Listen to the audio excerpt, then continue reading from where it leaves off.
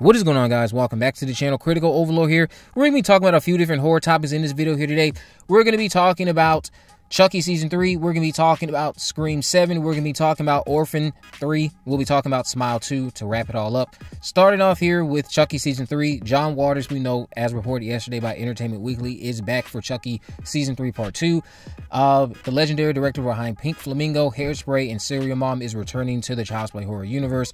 Waters will be playing Wendell Wilkins, the reclusive creator of the Good Guy dolls, who gets drawn into the psychopathic Chucky's tangled web on an episode of Chucky Season 3 Part 2. The filmmaker previously portrayed a tabloid photographer named Pete Peters, who gets dissolved by sulfuric acid in 2004's Seed of Chucky. I did a video dedicated to this already, but again, it's nice to know that John Waters is back. We even got this image of him on set with Jennifer Tilly. Meeting the creator of this doll is bound to lead to interesting TV, right? I mean, I would hope it would, and it should, considering they've been described as reclusive. This is likely due to their treatment from the public, at least that's my speculation, that they've received over the decades of bloodshed their creation has been at the center of. And I would love to know their thoughts on Chucky, Charles Lee Ray, Andy, Jennifer, all of it. What are your thoughts? They have to have some type of knowledge of this because I'm certain it's impacted their reputation, probably impacted their mental health, etc. There's also the chance, like I mentioned, that Chucky seeks this character out in one last act of desperation. One of you, or a couple of you actually, though, chimed in stating, what if Kenan Thompson's line from the first half talking about AI dolls is connected, or just a foreshadowing of what we're about to get with the creator that we're meeting? What if the creator is about to launch a AI update of Good Guys? That's always a possibility. Or this could be a way for Chucky to let off steam. That's always, of course, on the table too. We'll just have to wait and see. Diving into Scream 7, is Courteney Cox teasing her return to the franchise already? So she recently posted this reel on IG that's in line with other content she's posted featuring a Ghostface person. Ghostface creeps up on her, says something smells good, and then proceeds to attack her before it cuts off. So this has some people thinking that Courteney Cox must be hinting at her return for Scream 7. Honestly, Courteney Cox can already have it set in her mind that she isn't doing the damn project and still just have fun on her page related to the franchise because it's one of the most well-known roles for her. If she's in the movie, then she's just in the movie. All of these decisions that are inevitably going to be made are not decisions that us as fans will have to live with. It's the stars who have to live with those decisions and what level of backlash does or does not happen. I personally didn't look too deeply into the reel myself, but my brief thoughts are that she's just having fun with the character like she has been doing in the past reels. If Gale does return, I would like to see a bigger spotlight on her, and I've already addressed how that can be done in another recent video dedicated to Scream 7. So we're going to teeter off into talking about Matthew Lillard really quick because he seems to have shot down, not completely saying he is not doing Scream 7, but when asked about it recently with Entertainment Weekly, he said that I don't think so in regards to him portraying Stu Macher again. I don't think so. I mean, look, with what they're going through right now in relation to the overhaul creatively that they're enduring, I have no idea where that goes. If there's a world where it makes sense, then sure. Like I've stated, if it makes sense, why not do it? I mean, they keep mentioning it. They keep tiptoeing around the outside. He said, I hope they put it to bed one way or other. I can't walk down the street without somebody asking me if I'm going to be in episode 35 or whatever.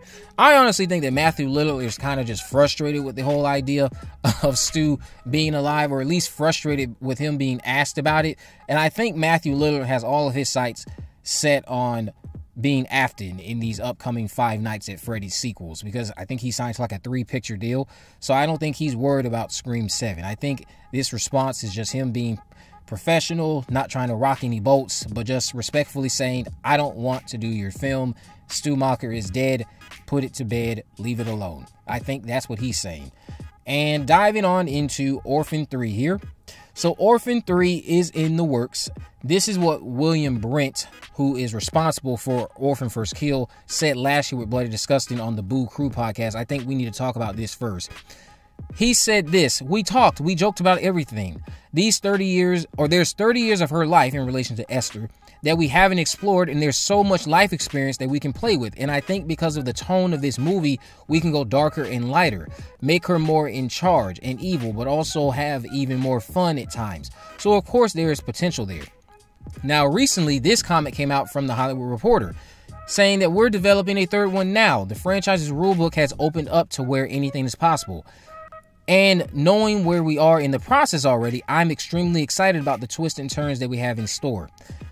Sure, I'll check this out, but I'm not excited about it. Some of you might agree, but there are certain films where once the cat is out of the bag, each film after just does not hit the same. And yeah, they might be good to decently made films, but the nature of that first Orphan added a layer of mystery that can never be duplicated. And it's not that it has to be, but it was just that effing effective. That's how effective that first entry was. I anticipate that this film could take place prior to First Kill. There are those that have mentioned that there's an alternate ending that I completely ignored, where this could be a sequel to the original film. But I beg you this question, since I've seen the comparison to I Am Legend. Is there a physical media release where you can watch that version, or is it just a special feature? Because I wouldn't count that. I believe there is a cut alternate ending of I Am Legend that you can just watch all the way through, and it's not just a special feature. But we'll see what happens with Orphan 3. So the last thing I'm going to talk about here is related to Smile 2. Naomi Scott has been set to star in Paramount Pictures' untitled sequel to its hit horror pick, Smile. So Parker Finn, we know, is writing the screenplay and will return to direct. Deadline reported this over the week, and it sparked excitement for those familiar with the actress from Aladdin, I think she was in, but I believe she was also on Disney Channel too, because that's where I recognized her from. She was in like Lemonade Jaw or something. No. Lemonade Mouth. Yeah. I mean, I think that's the name. It's either Lemonade Jaw or Lemonade Mouth. It would appear she is going to be our new lead, but I'm holding out for Kyle Gallner to take center stage for this sequel still after his work on The Passenger this year.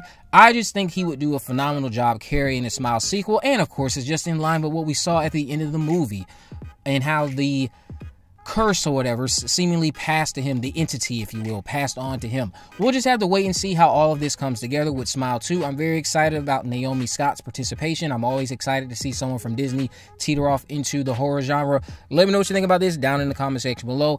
If you haven't already, of course, make sure you go ahead and subscribe. Turn on post notifications so you never miss a video. In the description, I'll have links to all of my social media accounts. I am on Facebook, Twitter, and Instagram. You can message me there, of course, to let me know if there are any movies, news, or reviews you would like me to cover in the future.